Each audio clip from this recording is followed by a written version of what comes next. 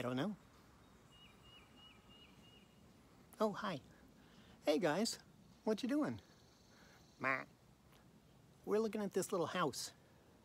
We're wondering who lives in there. Ma. Well, nobody lives in there. That's a mailbox. Oh, so only boys can live in there? No, that's where the mail carrier puts letters and things. So remember when we got a letter from Grandma? Yeah.